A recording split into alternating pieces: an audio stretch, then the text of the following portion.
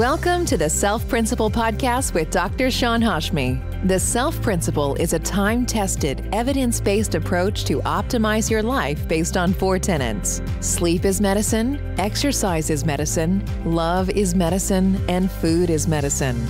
Each week, Dr. Hashmi and his guests dive into the latest research on health, nutrition, fitness, and wellness to help you live your best life.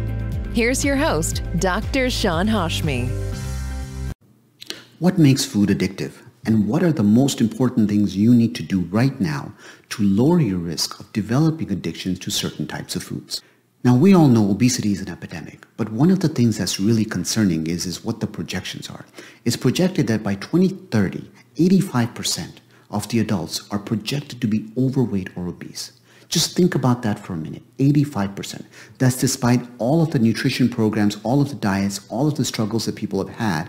We have not been able to make a dent in the crisis that's coming and the crisis that continues to increase healthcare costs. In fact, the projections are for healthcare costs related to obesity to increase by 15% over the next 15 years. Now, when we think about weight, it's important to realize that 20 to 30% of a lot of who we are is genetic. The rest of it is based on a number of factors, and a portion of that is the environment. But really, when you think about the causes of obesity that are environmental related, it has to do with the access to food. What kind of foods are easy to access? It has to do with the portion sizes as they've gotten larger and larger. Even though people feel that they're eating lower fat as a percentage, they're eating more calories from fat than they've done ever before.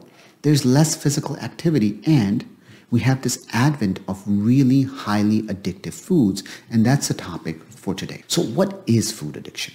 Essentially, the definition for it is this loss of control over eating. People feel like they're unable to stop despite the fact that they're still having negative consequences. That may be diabetes, heart disease, heart attacks, strokes, and yet they can't give up those sugary, those high-fat foods. So this is why when we talk about food addiction, we say that addiction to food is very similar to addiction to drugs.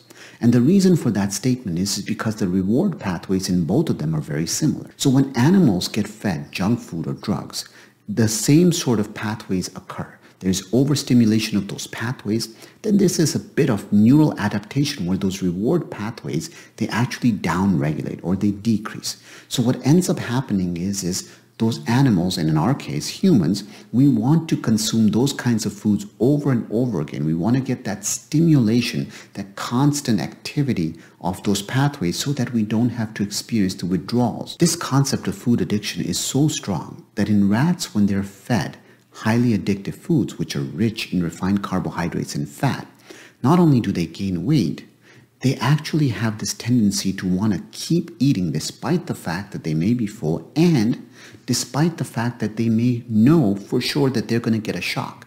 So these experiments, unfortunately, are done with animals where the animals are designed to go for this food, but they know every time they try to eat that high-fat, high-carbohydrate food, they're going to get shocked, and yet they keep doing it. And if you take that highly processed fat and carbohydrate-rich food away, and you try to give them healthy food, the rats actually refuse to eat and they end up starving themselves. And this is the same concept in humans, is we are so addicted to this food that we keep going after it. The only difference here is because we have such easy access to these foods, there's really no reason for us to cheat. So when we look at food addiction, the way we measure it, we use something known as a Yale food addiction scale. It's basically a 25-item scale that is basically built around the DSM-4 criteria for substance abuse. And it helps us to quantify those addictive eating symptoms. And essentially, these addictive foods that we're talking about, they have a lot of things that are very simple. First, the characteristic that they have is the foods are rarely ever in their natural state. So think of grapes, which are not addictive, versus wine, which is once again processed into forming wine. Flip that around, you can think of foods such as fruits, which have sugar, or nuts, which have fat. They're not addictive by themselves, but you take processed foods like cake, pizza, chocolate, that are rich in carbohydrates and fat, and they have high amounts of fat and sugar, and they're highly addictive. So this take-home message here really is the environment you're in, the access to food you have matters. So if you find yourself having junk food in the home, you're gonna eat it. This is something that Chef AJ talks about a lot, is she tells her clients and she tells everybody on her YouTube channel, you can't have it in the home. If you have it in the home, it's going to end up in your mouth. And I completely agree with that philosophy. Now, when we talk about addictive foods, one way to think about them is looking at something known as a glycemic index. There's glycemic load and there's glycemic index. What a glycemic index is, very simply, is just a rating on how slowly or quickly foods cause an increase in your blood sugars. There's low glycemic, medium, or high. Low is 55 or less. Medium is about 56 to 69, and high is 70 or more. And examples of high glycemic index foods are things like white rice, white bread, and potatoes. Now, on the other hand, the flaw in glycemic index is the fact that it doesn't take into account serving size. So therefore, a glycemic index for one item can't be compared to another. But the glycemic load overcomes that by essentially looking at servings. So it takes the glycemic index and it also takes into account the typical serving size and calculates a glycemic load.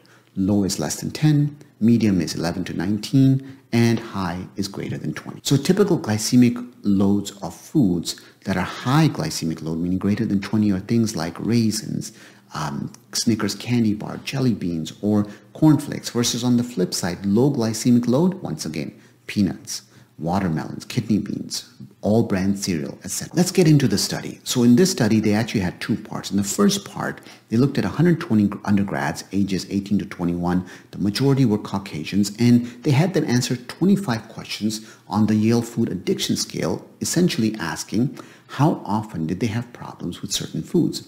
And what they found was that the most problematic foods are the ones that are the same that we've been talking about. Highest level of processing, highest amount of fat added, and the highest amount of refined carbohydrates. They were chocolate, ice cream, french fries, pizza, and cookies. On the flip side, the least problematic foods were things like beans, broccolis, cucumbers, water, brown rice. And once again, those least problematic foods were foods that are closest in their natural state. In the second part of the study, they had 389 participants, this time ages 18 to 65, 76.8% Caucasian, so once again, may not be relevant or applicable to the rest of ethnic populations. This time they asked them how likely were they to experience problems with each of these 35 foods that they presented them. And they used a Likert scale, so basically 1 was not problematic and 7 was most problematic.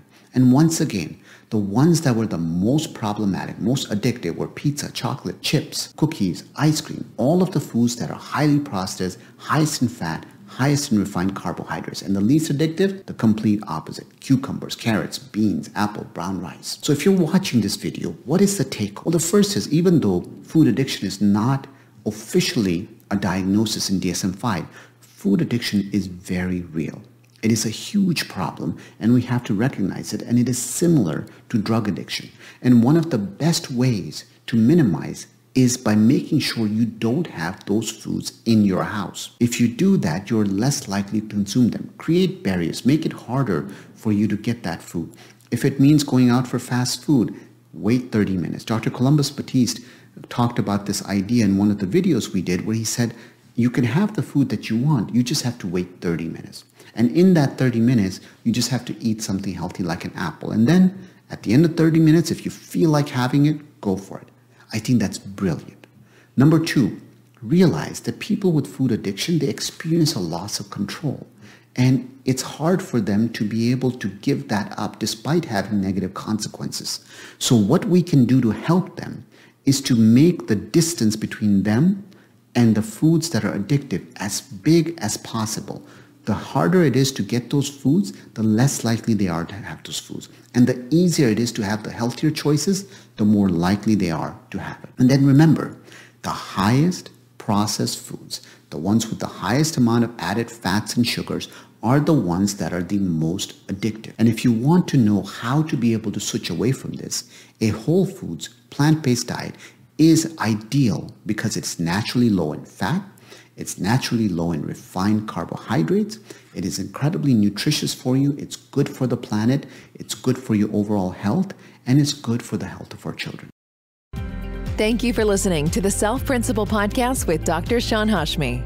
Sign up for our newsletter at selfprinciple.org/newsletter to never miss out on any of our latest health and wellness tips. We'd love for you to visit our YouTube channel at youtube.com/selfprinciple, where you can find past interviews and more great content to help you live your best life. Until the next episode, remember, the secret to a healthy, happy life is in sleeping more, moving more, practicing gratitude and kindness, and eating a whole foods plant-based diet.